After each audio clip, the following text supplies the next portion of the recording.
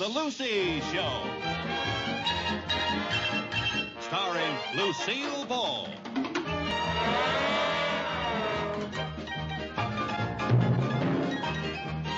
Co-starring Vivian Vance.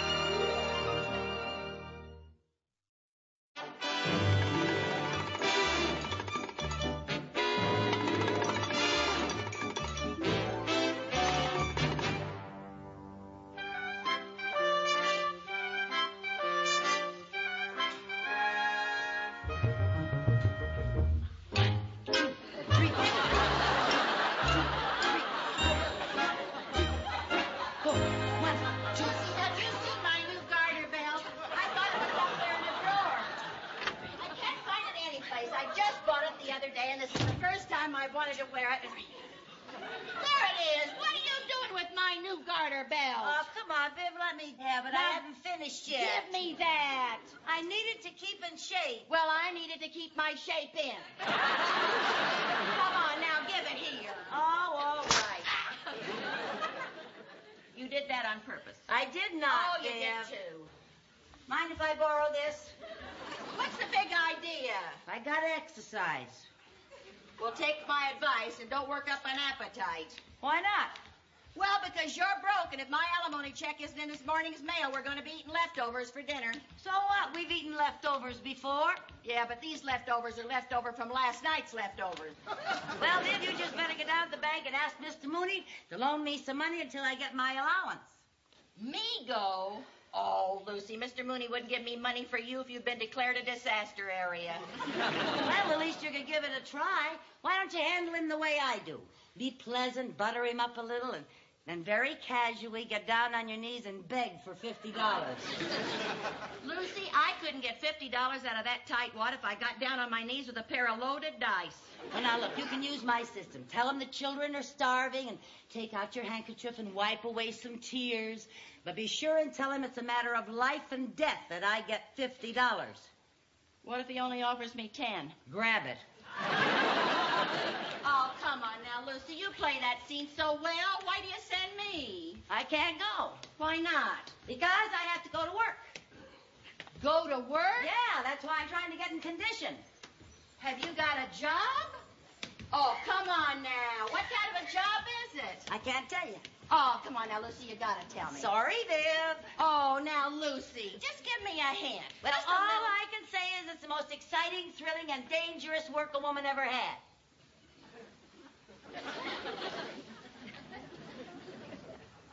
You're not thinking of going into the ring, are you? Nope, you're not even warm. Now, Lucy, come on and tell me. Nope. Oh, now, Lucy, now I'll get it out of you somehow. If No. you've got a job, I want to know what it is. No. Oh, come on now, Lucy. No. And tell me. I'll get it out of you somehow. You know it. Now, come on and tell me.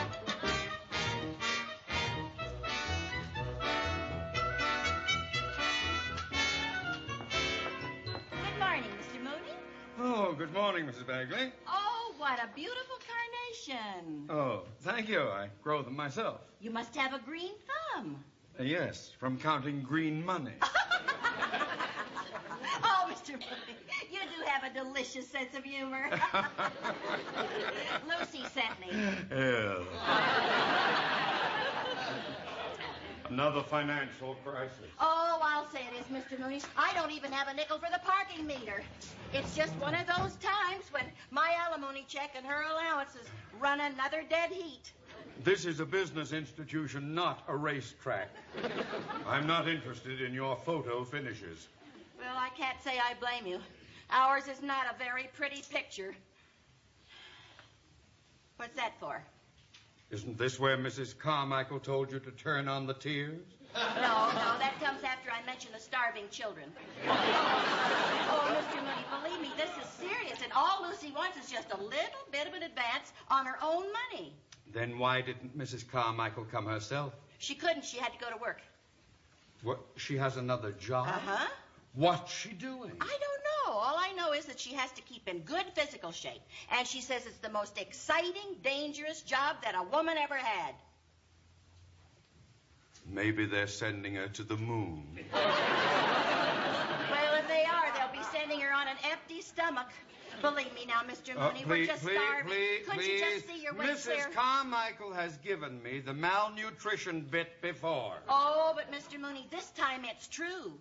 Believe me, this morning I stuck my head in the refrigerator, and that's the only meat that's been in there for a week.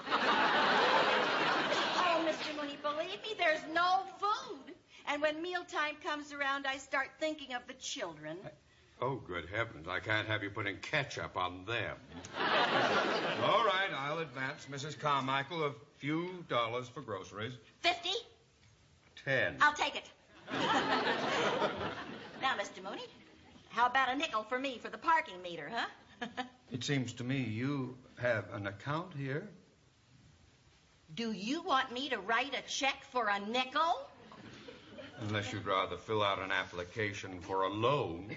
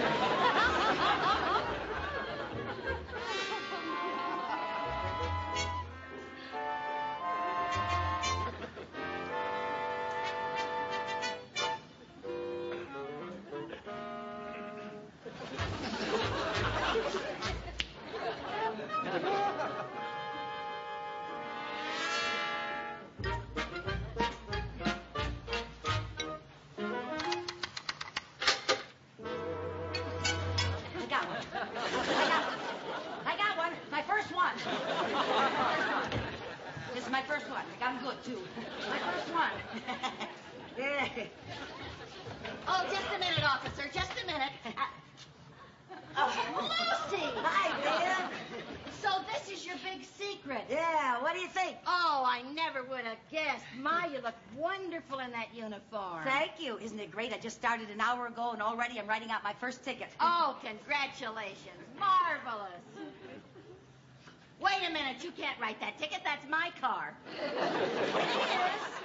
Oh, gee, how come I didn't recognize it? I had it washed.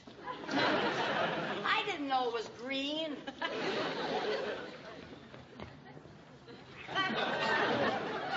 What are you doing? I have to finish writing out your ticket. Lucy, you can't give me a ticket. I have to. Here's my nickel for the meter. See, right here. Too late. You wouldn't. Let me see your driver's license. Are you out of your mind? I'm just doing my duty, Viv. The meter says expired. You make me wish you were. Well, now I've got to cite you for a 255.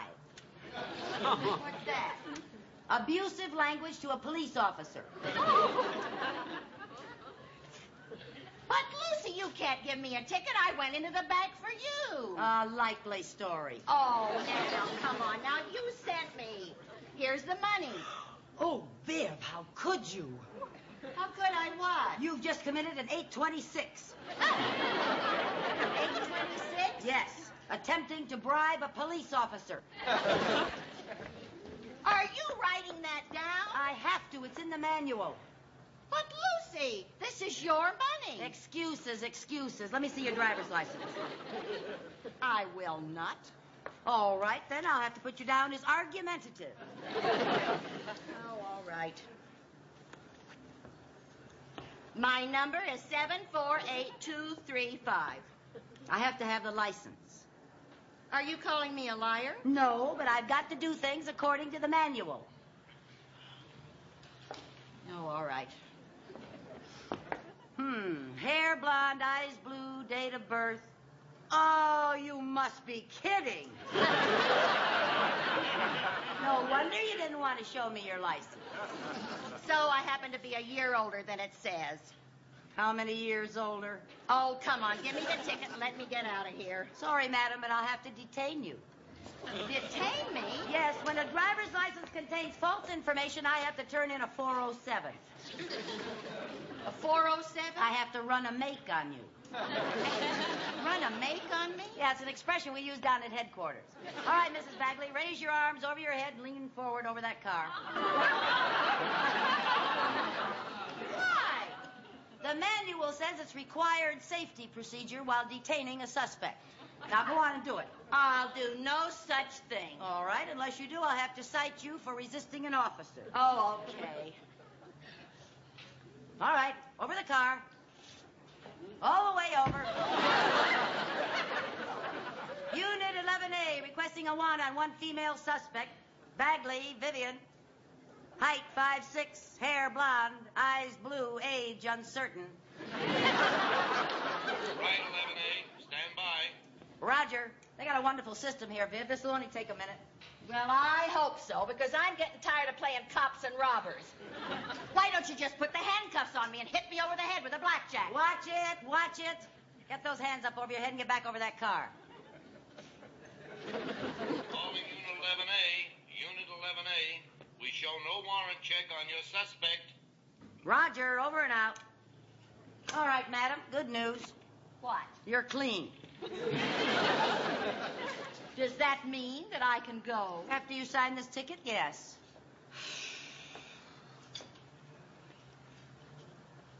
Thank you. There you are.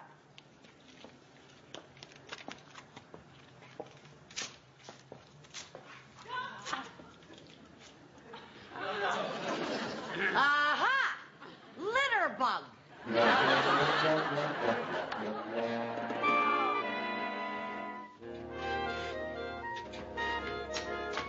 Hi, girl. Hey, wait till you hear what a success I am down at headquarters. They said I gave out more tickets than any rookie they'd ever had, including men rookies. And boy, did I make a big hit with that 7 violation ticket I gave you. Thanks to you, I'm liable to make sergeant soon.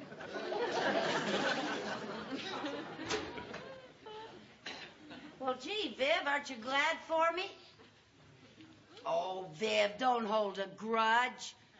I was only doing my job. Well, let's not talk shop. I'm off duty now. Say, I noticed you took up the hem of that skirt. It's a good thing you did. It makes it look real smart. You know, Viv, I think you've lost some weight. No kidding. That outfit makes you look 5 years younger than your driver's license says.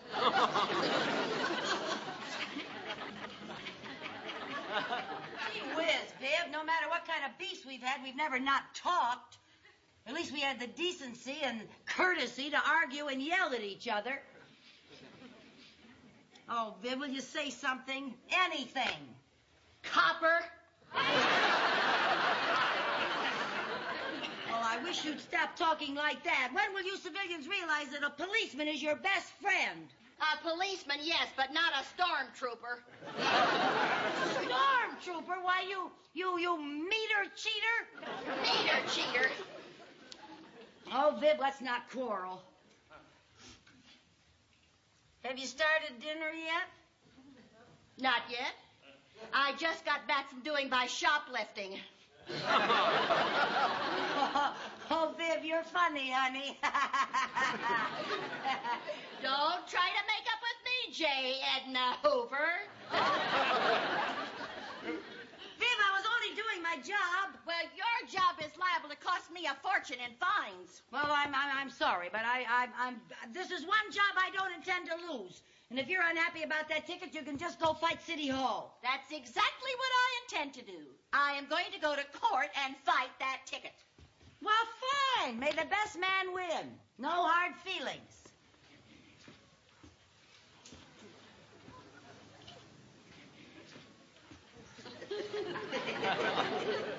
Oh, I guess you were only doing your job. That's right. You didn't know it was my card. Of course I didn't.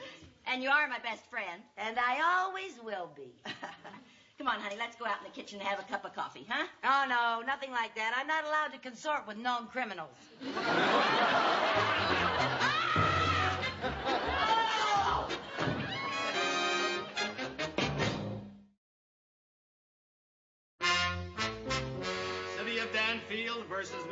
Vivian Bagley. Is Mrs. Bagley present? Right here, Your Honor. Would you step up here, please? Yes, sir. And Officer Carmichael.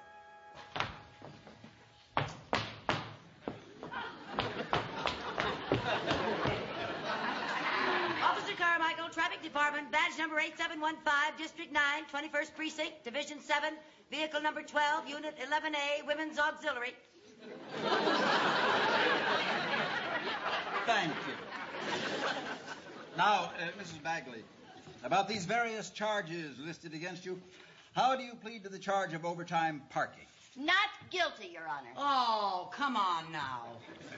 Please, quiet. Go ahead, Mrs. Bagley. Well, you see, Your Honor, I didn't have any change for the parking meter, so I went into the bank to get some, and when I came out, there she was.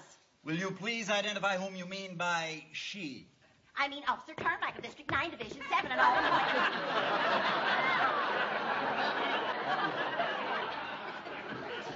And did you explain your situation to Officer Carmichael? Oh, I certainly did, Your Honor. She had no right to give me that ticket. I call him as I see him. Your Honor, with the court's permission, I would like to prove that her story is very questionable. Permission granted. You may be seated, Mrs. Bagley. Yeah, sit down, Viv.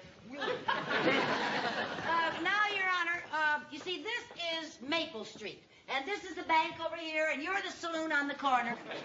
What? I mean, you're the cocktail lounge. You're the cocktail lounge. Now, there were 3 cars parked right here when I came around the corner.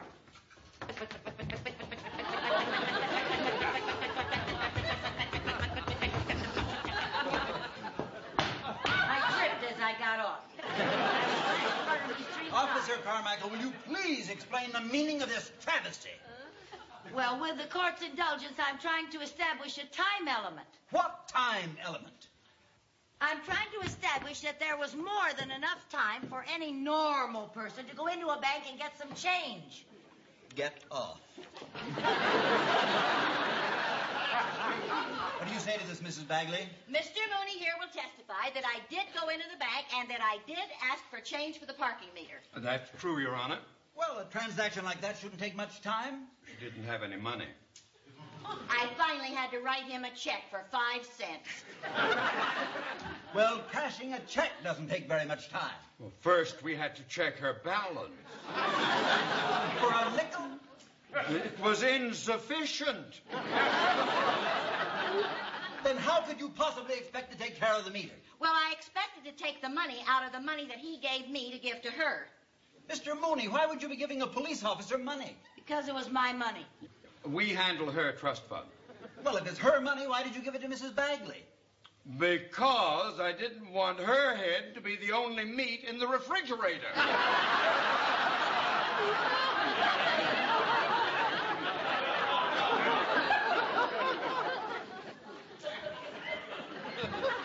No, wait. Let's start over with this thing and see if...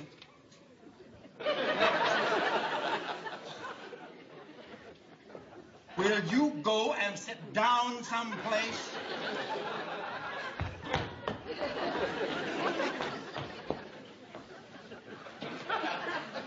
Mrs. Bagley. Oh, yes, Your Honor. How do you explain these other charges? Attempting to bribe a policeman. Yeah. It was her money. Can you prove it was her money? Mr. Mooney? Yes, Your Honor, I have the canceled check right here. Right here. Now, if you don't mind, I'd like to get back to the bank. Very well. Will you hand this evidence to the bailiff on your way out? Thank you so much, Mr. Mooney, for coming to help me out. That's very sweet of you. Mrs. Bagley. Oh, yes, sir. Yes, Your Honor. How do you plead to the rest of these charges? Not guilty, Your Honor. What? Oh. Will you please? Continue, Mrs. Bagley. Yes, Your Honor. I was angry about the injustice of the parking meter, and she goaded me into doing all of those other things. By nature, I'm law-abiding, pleasant, friendly. Oh, sure. But she provoked me. Can you prove these statements?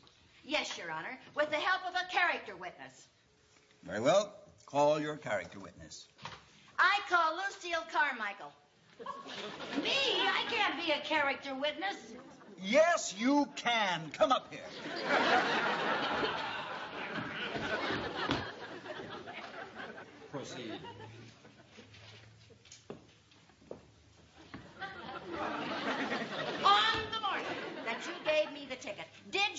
did you not have an argument with Vivian Bagley? I don't remember. Oh, a likely story. Do you deny that an argument took place between you and said Vivian Bagley? You started it. Oh, that's beside the point. It is not beside the point. Beside the No, point. it isn't. That's not the You way got you us argue. up to Ladies, that, ladies, that's please. why. You start them all the Officer time. Carmichael. Mrs. Bagley, it is only fair to point out to you that you are hurting your own case by showing that you are quarrelsome. Yes, sir. All right, Continue. sir. Now then, Your Honor, I will prove to this court that said argument was not said Mrs. Bagley's fault because it was caused by what said Lucille Carmichael said. What did I say? Well, it wasn't exactly what you said. It was what you did. Well, what did she did? I mean, what did she do? Your Honor, wouldn't you quarrel if you walked into the living room and found someone pulling on your brand new garter belt? I don't think I understand. Well, she was pulling it all out of shape. That's what she Oh, was doing. Vivian, I was not. I was pulling on it like this. Well, why would you be pulling on anybody's garter belt? So I had to become a policeman. I was getting in shape for my physical. In 20 years on the bench, You I've never... see how she provokes you? You see, Your Honor? You see how she provokes you?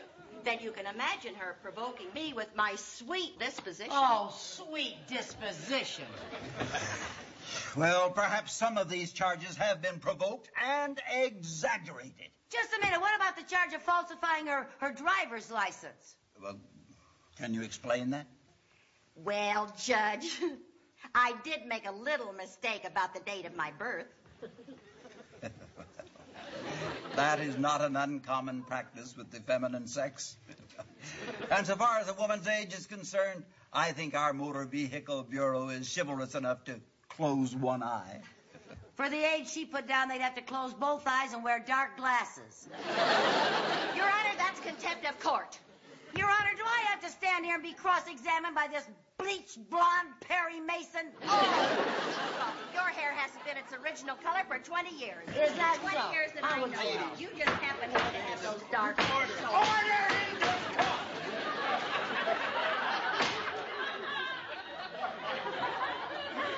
I am now going to render my decision in this case. But, Your Honor, you haven't heard all the testimony yet. Will you please let me run my own court? Well, yes, if you put it that way. All right, Mrs. Bagley. Yes, sir. It is true. You were parked overtime. And for that, I am going to fine you $2. Is that all? But in view of mitigating circumstances, I am going to suspend that fine, and I am going to dismiss all the other charges against you. Oh. Officer Carmichael, you overstepped your bounds of duty. And for that, I should fine you $50. However, since it was your first day of duty, I am going to suspend that fine on 2 conditions. First, that you stop being so overzealous. Overzealous? What does that mean? That means drunk with power. Thanks. The second proviso is that you will please never again set foot in my court. Your Honor, I guess I did go a little overboard in performing my duties, and I'll try never to let it happen again. Very well. Case dismissed. Thank you. And I want to thank you, too, Judge. Judge Caston. Judge Caston. Yes. Is that Jack Caston? Yes. Is that Jack T. Caston? Yes. Do you own a 1964 blue convertible? Boy, are you in trouble. Parked in a restricted zone out there. I see your driver's license, please. But he's guilty of sin, Vivian.